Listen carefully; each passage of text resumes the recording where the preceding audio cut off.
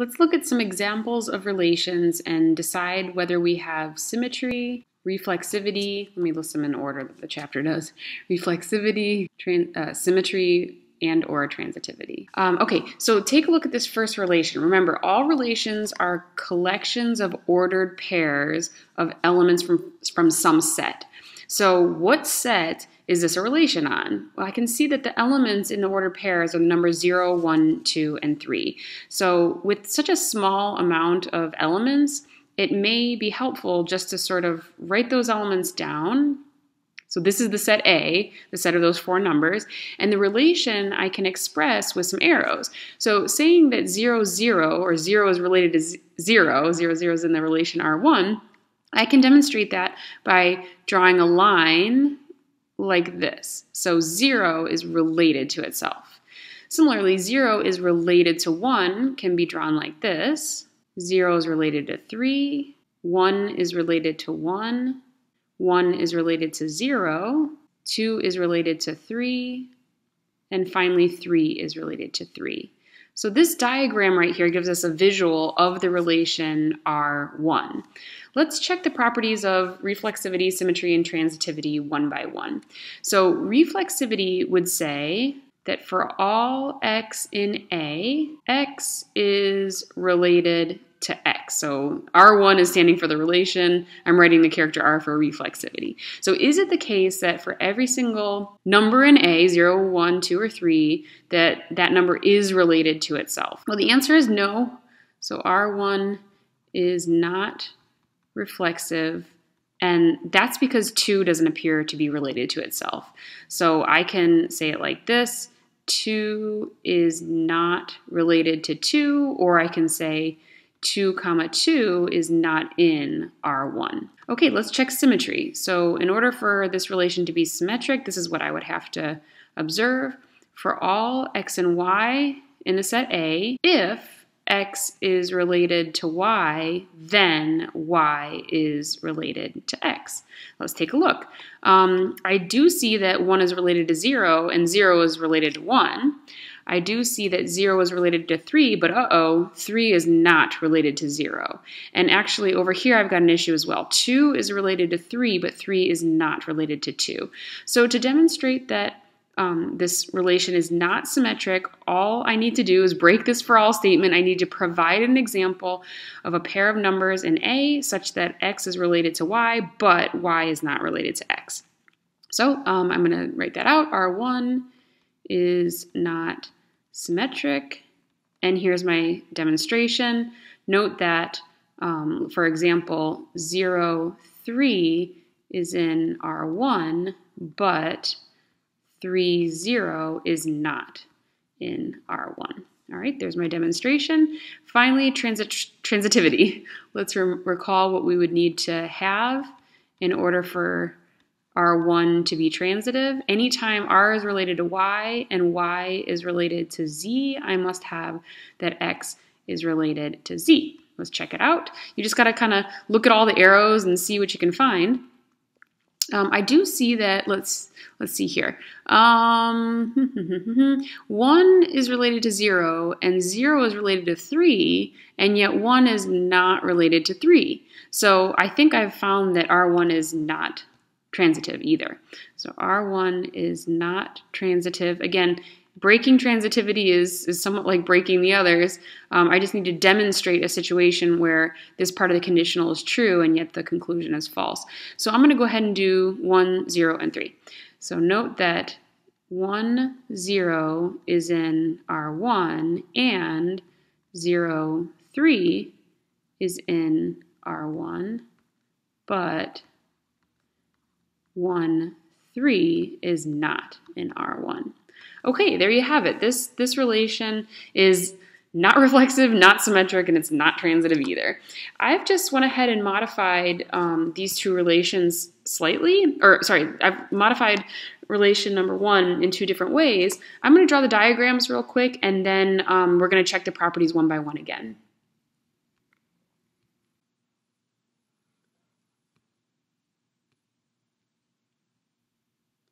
All right, so I've modified the original relation in a couple different ways, and I want to test to see whether I have reflexivity, symmetry, and transitivity, just as I did before. Let me change all these to 2's here.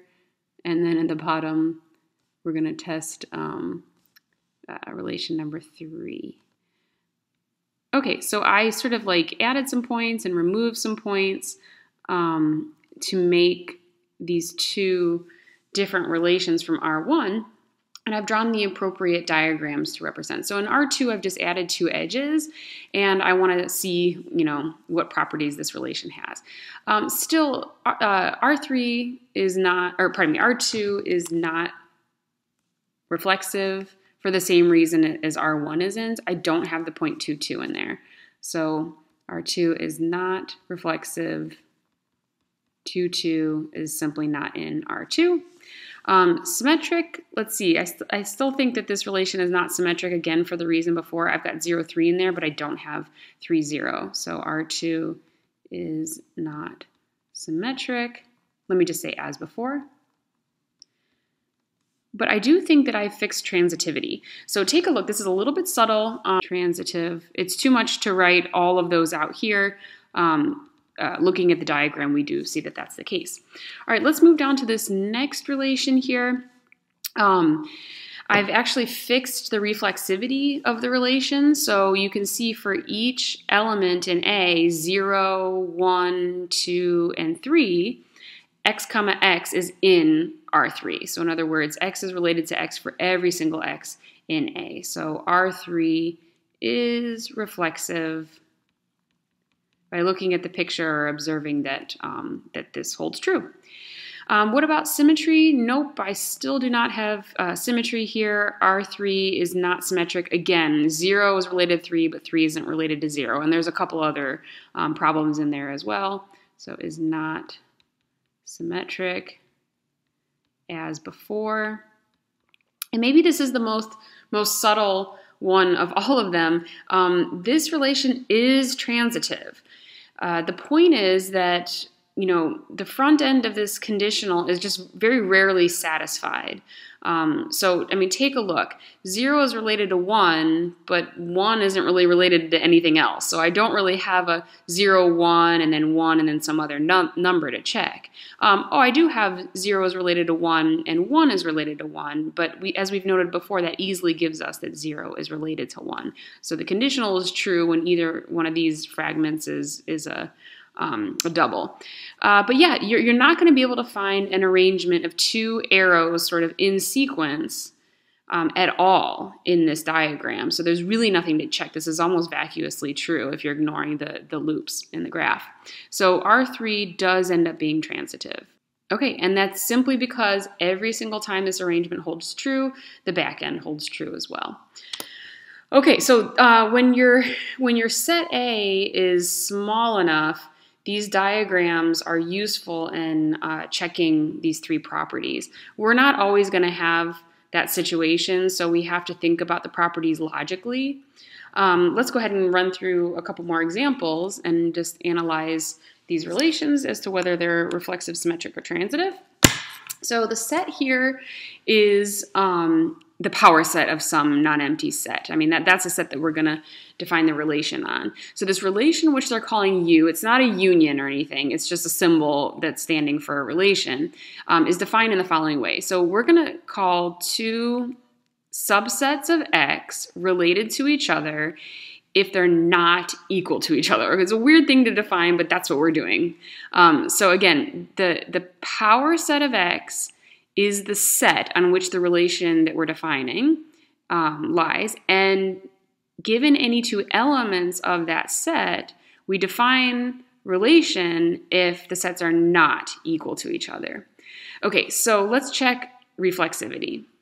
I claim this U relation is not reflexive because, for example, take a specific element of the power set of X. How about X? X is an element of the power set. The empty set is also an element of the power set, if you like. Oh, sorry. Wait a minute. N power. Let X be a non-empty set.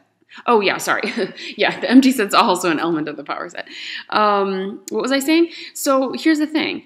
X is definitely not related to itself via this relation because x is not equal to itself. X is equal to itself. So that's the opposite of being not equal to itself. So U is not reflexive. Symmetric, yeah, actually it is. U is symmetric. And you just got to think about it for a second. If A is related to B, then what that means is that A is not equal to B.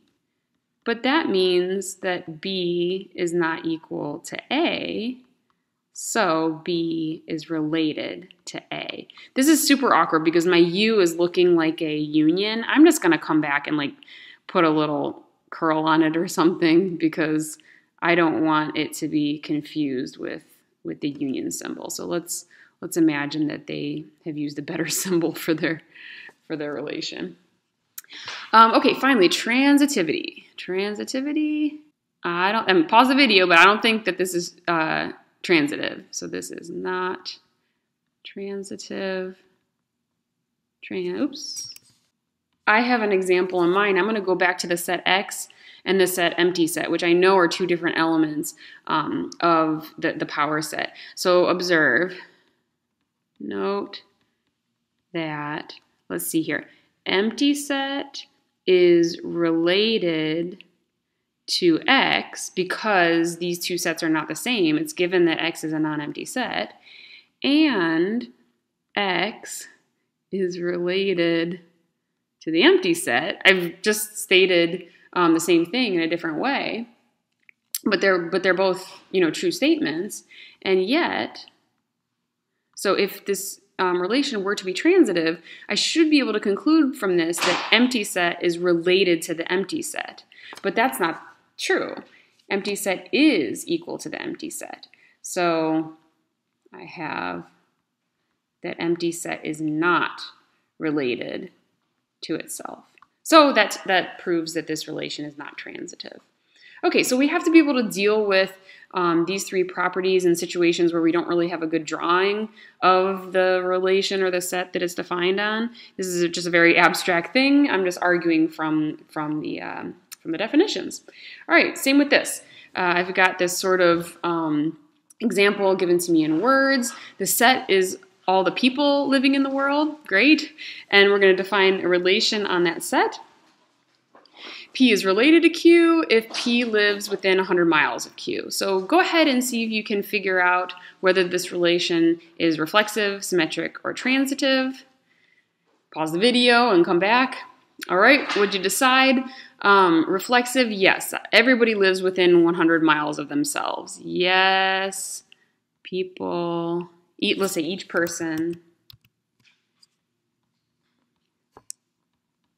lives within 100 miles of themselves. Okay, symmetric. Yeah, I think so. If I live within 100 miles of you, then you live within 100 miles of me. Let me write that out. And finally, transitivity. No, I don't think so. I mean, I'm going to draw a little diagram here. Let's say person P does live within 100 miles of Q. Let's say they're like 95 miles apart. And then maybe just in a direct line, Q lives another 95 miles away from a person S. Then, if this is a straight line, P lives way further away from S than 100 miles. So this relation is not transitive. So P can live. Okay, there you go.